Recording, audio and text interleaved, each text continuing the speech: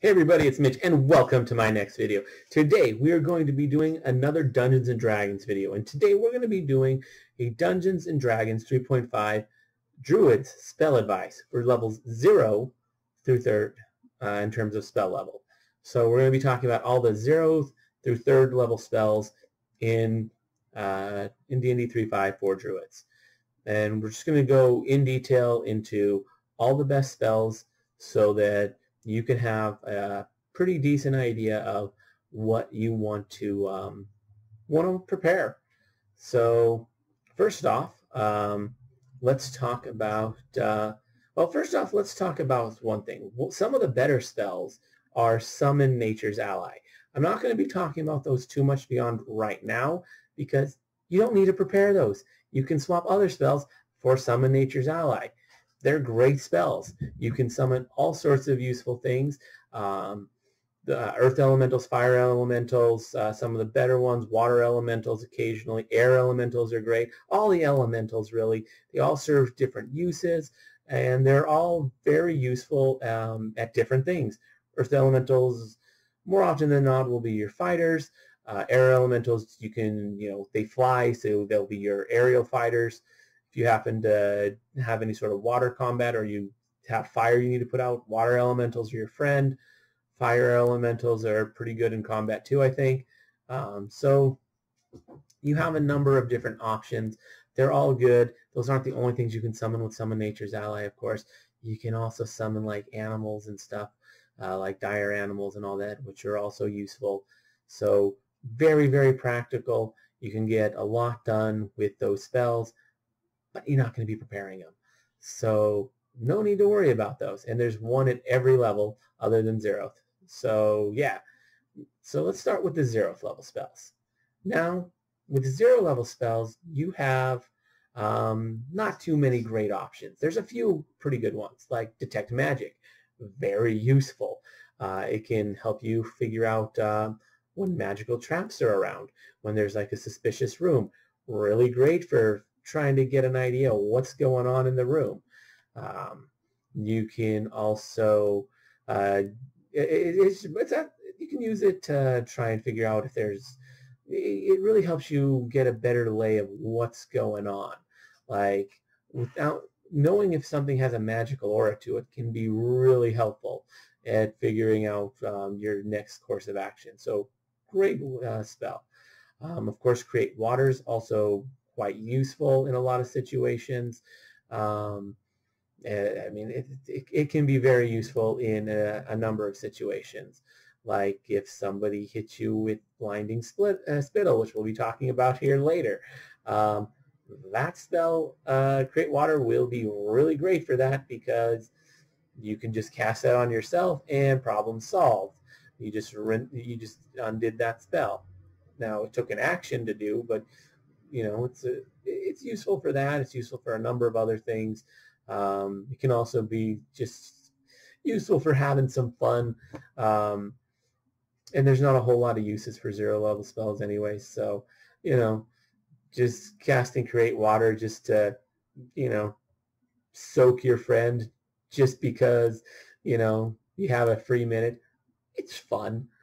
So, and, 0 level spells are the better ones to waste on that if you're going to do it.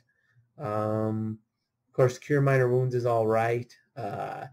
Not the best of spells, but it can be handy for some last-second stabilization in a pinch. So it's not one you're going to be using a lot, but keeping like one of those prepared a day, not a bad idea. Just in case you really need to stabilize someone and you don't want to waste a stronger spell, it's not bad. I wouldn't prepare more than one. I'd say one's kind of the limit on that one. Although there's not too many good options at 0. Anyways, let's move on to our 1st level spells. So at 1st level, you're going to see some better stuff. Some of them are hit or miss, though, in my opinion, like things like Entangle. So that one's going to require some plant growth in the area. If you're not in an area that already has plants, that spell won't work. All that spell does is it makes the plants that are nearby grow longer and grab onto everything.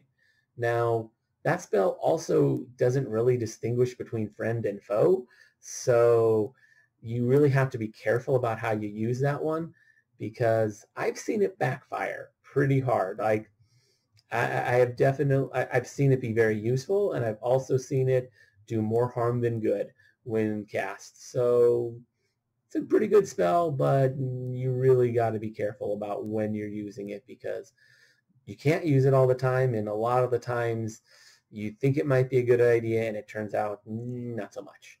So that's a little bit of an issue on that one. Yeah, let's see. Yeah, so there's a number of them. Cure Light Wounds is, I mean, it's okay. It's not the best of spells in the world, but you know, it's all right. Like, could be better. Yeah. So yeah. Then if you get into like second level spells, you can see some pretty decent second level spells out there. Like that's when you start getting into the Heart of spells. So Heart of Air, pretty nice spell to have around. It's going to help get you a number of little buffs, and it has really good synergy with other spells that are even better, that like Heart of Water, which we'll talk about here in a second. Also, you have things like Kelp Strand, which are amazing. Kelp Strand is one of the better spells out there. Holy crap, is that a good spell? You can use Kelp Strand to, you know, gain, well, basically it lets you summon like a bunch of strands of kelp that will grapple enemies. Now, these are super, super, super nice. What's really good about Kelp Strand is that it just works so well. So the grapple checks are going to be crazy high because of what you can replace things with. So all but the best grapplers are going to really struggle to get out of these. Now, if they happen to have a freedom of movement effect, that kind of undoes Kelp Strand. So, you know, there's that, but that's a fairly powerful effect. So, you know, it is what it is on that. On top of that, you also, you know, your super strong grappler guys can break out no problem. They're not going to work too well on them, although even those guys will get slowed down a little bit generally if you throw all the strands on them. They can really slow down a lot of other characters, make a lot of characters super useless. Kelp Strand is so powerful.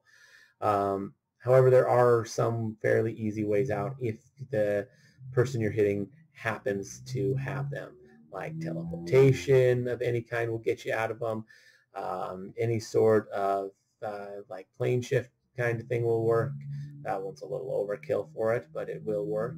Of course, anything like Dimension Door or anything that will like take you to the astral plane or the ethereal plane. So anything astral plane, of course, that's teleportation, but ethereal plane will absolutely get you out of kelp strands. I mean, there just can't strands of kelp. You'll slip right through them if you go ethereal. But really strong. If someone isn't prepared for them, you really they're pretty nasty. There isn't any method that's mentioned for like cutting them and like destroying them. A DM might allow for something like that because it kind of just makes sense, but they're also magic, so maybe not. But yeah, Kelp Strand's super great. Yeah, there's some really good second level spells, like really good second level. Blinding Spittle, as I was talking about, oh my god, that one is so good. It can blind, it does a little bit of damage, but it blinds characters for quite some time, so that can be really useful, taking away someone's ability to see. More often than not, characters aren't going to be able to deal with being blinded very well. It can be easily fixed by just washing your face in water, but that can be hard to find, especially in the middle of combat while blind. So that can be really nasty. Of course, Create Water, just casting that on yourself will fix it, but beyond that, it's pretty hard to do. Mass Snake Swiftness, oh my god, Mass Snake Swiftness is so good. especially when you have a bunch of allies that have surrounded the enemy. Yes, Max Snake Swiftness is one of the best spells out there. You can, like, they all just get a free attack, and especially if you have some really hard-hitting allies, that is excellent, excellent, excellent. Yeah. Whew. There's some good stuff with that.